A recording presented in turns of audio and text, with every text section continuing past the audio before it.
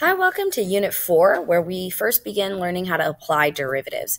This is kind of a long process. Unit 4 and Unit 5, we really discuss the application of derivatives. We begin with the first and second derivative, which helps us understand the relationship between PVA, position, velocity, and acceleration.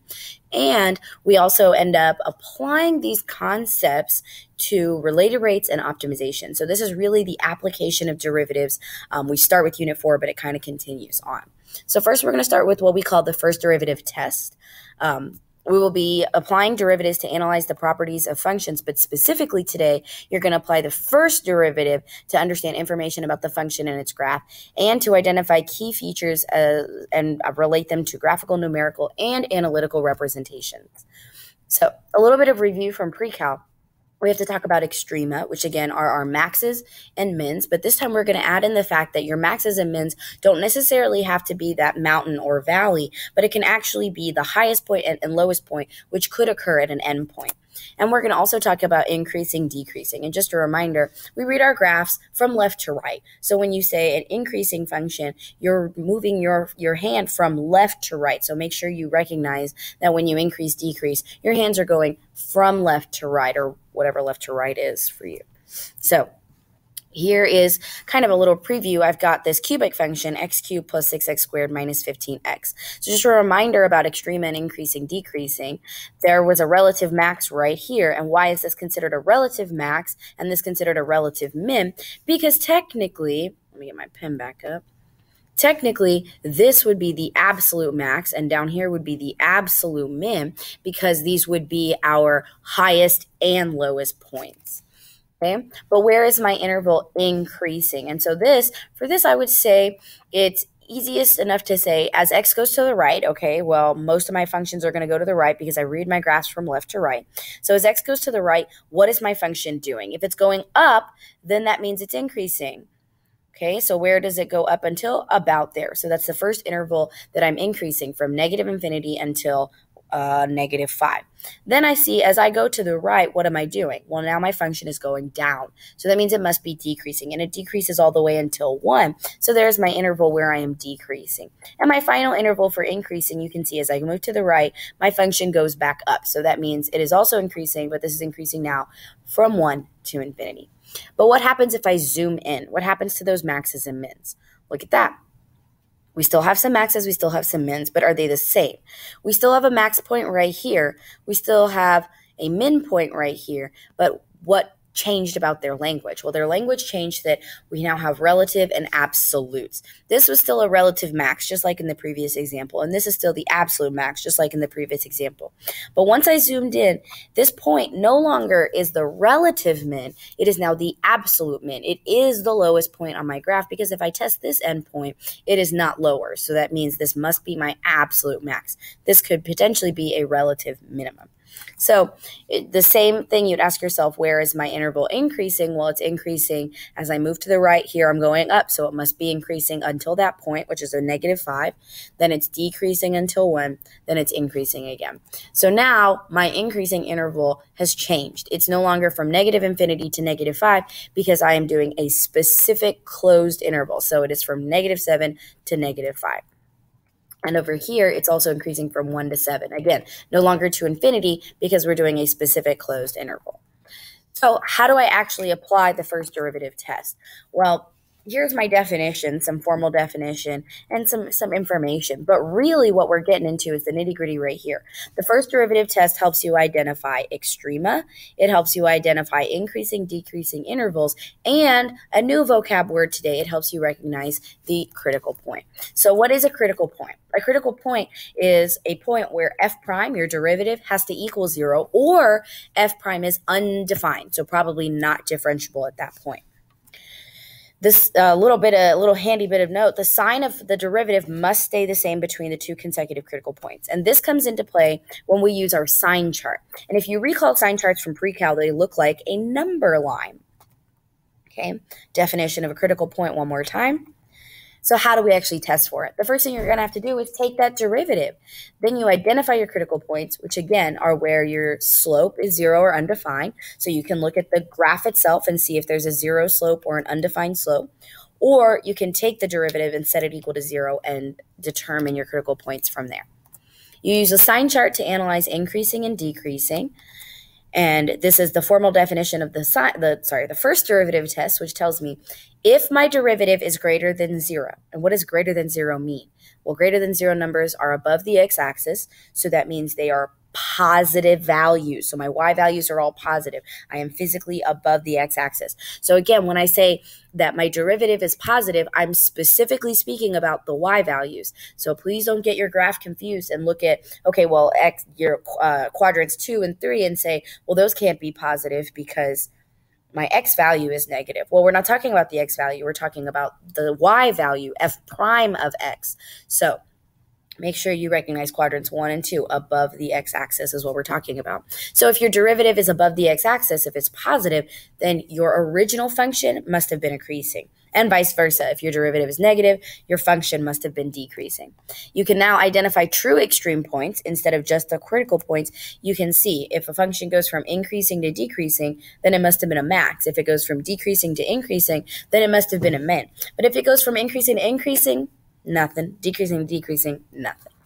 So, or at least nothing so far. So let's relate that information. What did I just tell you? It's a lot of information, right? How about a visual?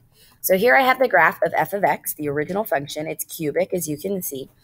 And its derivative is quadratic. Well, doesn't that make sense? If I have a cubic, if I knock it down a peg, it better be a quadratic. So its derivative should be the quadratic form. But let's look at those. Do I have any extrema points I want to identify? Well, of course, we have our endpoints, but I'm just zoomed in on this. You can see that my domain is from negative infinity to positive infinity. So there cannot be a max or min at those endpoints because they're infinite. So that's not a real value. So the only max and mins I have are right here. I have a max at x equals negative 5. Well, if I'm looking at my function, what's happening on the derivative? Look at that. There's something going on at negative 5. What something is that? There is a 0. There is a root. There is an x-intercept. So that's our critical point. That's where f prime of x, the derivative, is equal to 0. And look at that. There's proof. It is equal to 0. We literally call that a 0 point. So what about my other one? Oh, I guess I put my animations in a little differently. So if I look at what's happening on my original function, I can see as I come up, I've got an increasing function going to a decreasing function. So a max. But what does that mean on my derivative side? Look at that. I have above the x-axis to below the x-axis, a max. Now let's look at the other point. We have a min at x equals 1. Well, let's look at our derivative. You have a 0 point at x equals 1. That means that's a critical point. You could also have an undefined point, which is a non-differentiable point on the function, or some sort of discontinuity or funkiness happening on your derivative. So you have this min, you have this 0 point. Well, let's look at what's happening with the increasing, decreasing. We're going from decreasing to increasing, a clear minimum, but I'm going from below the graph x-axis to above the x-axis, going from negative values to positive, a minimum again. So there's proof of what it looks like on your function and what it looks like on your derivative. But now let's actually see those increasing intervals by themselves. So we know that it's increasing from negative infinity to negative 5. You can clearly see that the graph is going up. But what does that mirror on the derivative? Look at that. Aren't those values all above the x-axis? Every single point on that function before I hit negative 5 is above the x-axis. So let's look at our next interval. Here we have a decreasing interval from negative 5 to 1. Well, what do you guess is going to happen on the derivative? If the increasing interval was above the x-axis, the decreasing interval is below. And look at that. I'm going from negative 5 to 1, and all of my values are below the x-axis. And finally, we have another increasing interval on the left, and it goes from negative 1 to 0. So what do you predict is going to happen in your derivative? And if you guess that it's above the x-axis, you're right. Good job. So just one more time to show you physically, to actually define, and so you can see, compare, increasing above the x-axis, decreasing below the x-axis, increasing above the x-axis. And for those arrows, And for those arrows, a max was a 0 point, a min was a 0 point, but a max specifically went from above to below the x-axis. A min specifically went from below to above the x-axis. So let's actually solve an example here.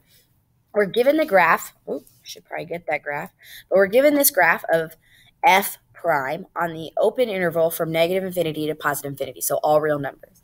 And we're shown the graph of f prime. We're asked to find the critical values, find where the intervals of f are increasing or decreasing, and then identify what the extrema actually are. And if you can, identify whether it's a relative or absolute. So, where's my graph? Here's my graph.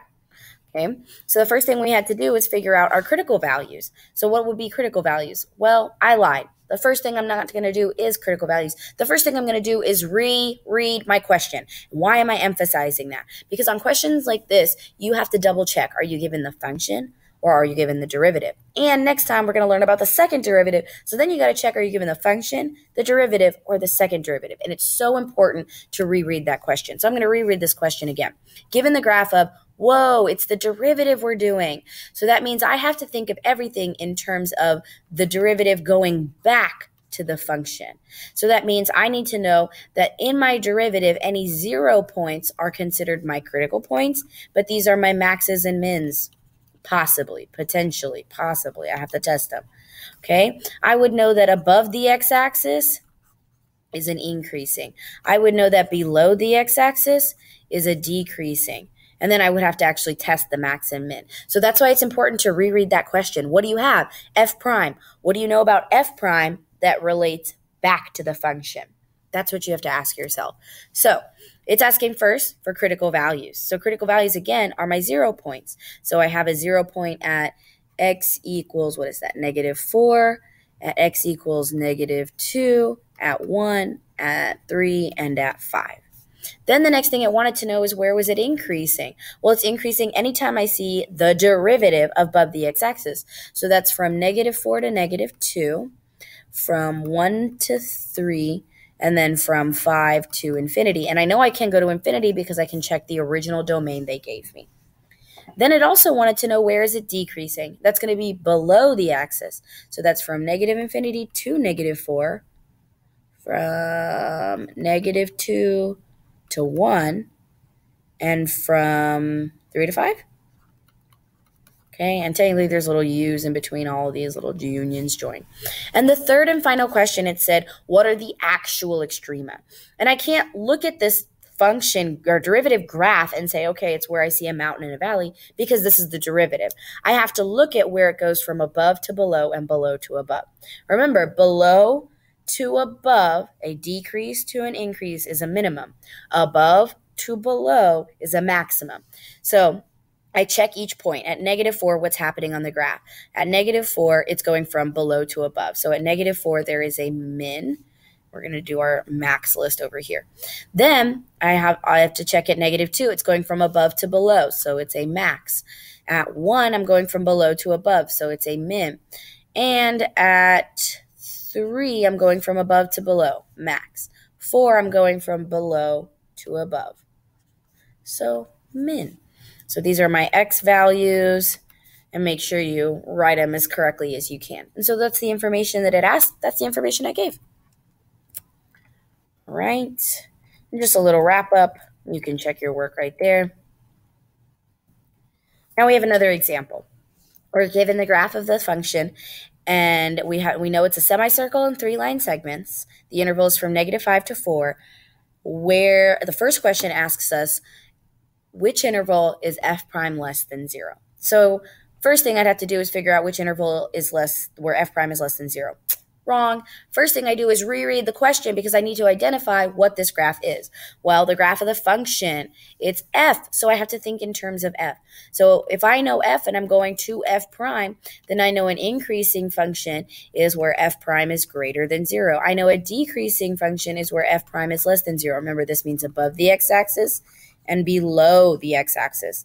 I know that a max or a min could translate to f prime equaling 0 or f prime being undefined.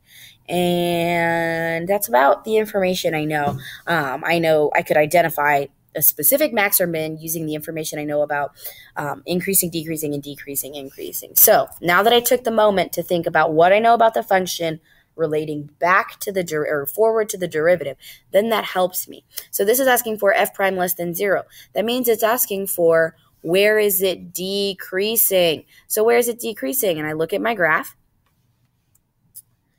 and it looks like it's decreasing in 3 spots actually. So it looks like it's decreasing.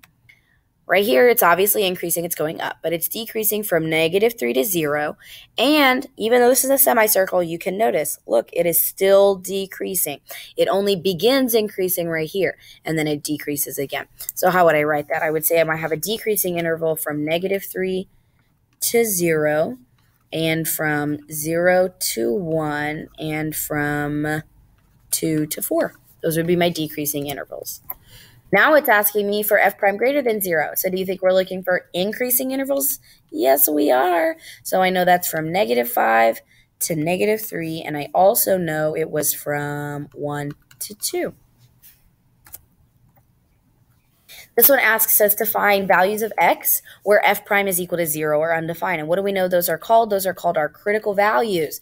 Those are our points, and we know that those are related to maxes and mins or undefined points. Maxes and mins would be f prime equaling 0, but an undefined would be a non-differentiable point. Do I have any of those things occurring on this graph? In fact, I actually do.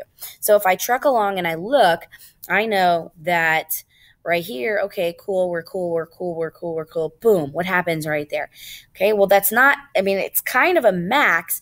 I mean, it is a max, but the reality of it is that's not a max where f prime would equal 0. What is that? That's a corner, which is a non-differentiable point, which is an undefined point on my derivative. Now I go along again, and here we have a little corner or cusp meets a corner or whatever you want to call that, but there's a corner right here again, so that means you have another undefined point. Would you call this an undefined point? If you did, you got it right. But now I need to check if there are any mins or maxes. Anything would look like a mountain or a peak. Look at that semicircle. A mountain or a valley. Do you have a valley happening right here? Yes. So that means there must be a horizontal tangent line occurring. I'll draw that on for you. At this point, if I selected one point and I attached to it, there is a horizontal tangent line occurring right here, which means that your derivative is equal to 0 at that point. So if I were to answer this question, I would know that the x values where I have, let's put white back on so y'all can see it a little better. The x values where I have critical points were at -3, 0, 1, and 2. Finally, it wants me to sketch that graph. Well, sketching that graph would involve putting my important points on the graph. So -5, since that's my endpoint. 4, since that's my endpoint. -3 seems important to graph. 0 seems important to graph.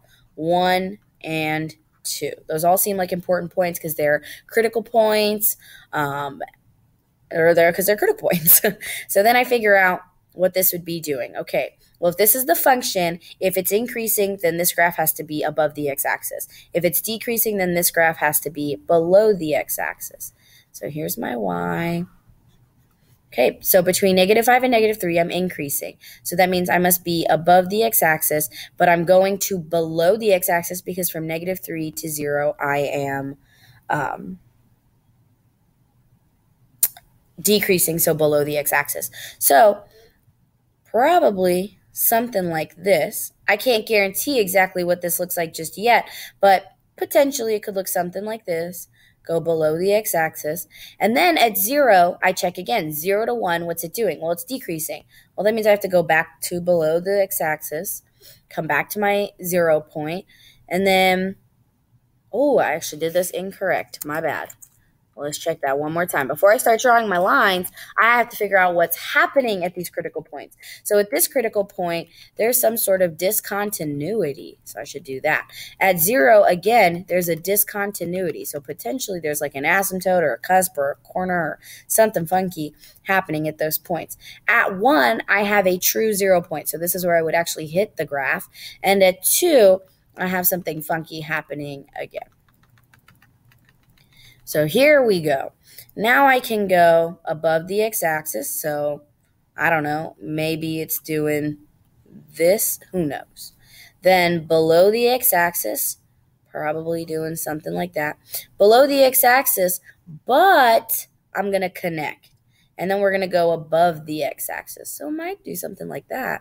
And then below the x-axis again. I don't know. Something like that. Some sort of funkiness. Here we have example 3. The graph of the function g prime shown below, blah, blah, blah. So I could start by figuring out where g is increasing, or I could start by rereading my question. What was I given?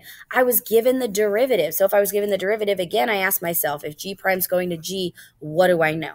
At this point, I believe you could do this example. So I'm hoping you do this example on your own. Question 1 asks for where g is increasing. Again, this is the graph of g prime. Question 2 asks for where g is decreasing. Question 3 says, where is g prime equal to 0 or undefined? And finally, sketch the original graph of g. I have a table for us as well. And again, I want you to try this on your own. Could you solve these tables? So here's question 1, question 2, 3. Oh, there's only 3 questions. So then I have some release problems, which are part of your pink packet. And on a separate video, I will happily go through and answer all of those questions, including example 3 and example 4. But to finish up, to wrap up some closure, remember you're going to take the derivative. To identify your critical points, you set your derivative equal to 0 or look for a non-differentiable point. Or on the function, you look for where the slope is 0 or the slope is undefined. You use your sign chart to analyze increasing, decreasing. Oh, I kind of forgot to show that. I'll show that on the next video with the release problems. So use the sign chart to analyze increasing, decreasing. Find your extremum points, and that's it. How would we tie this into the second derivative? So we would use the same information, but my second derivative is actually going to help me identify concavity. So that's what you can look forward to next time. I'll see y'all in class.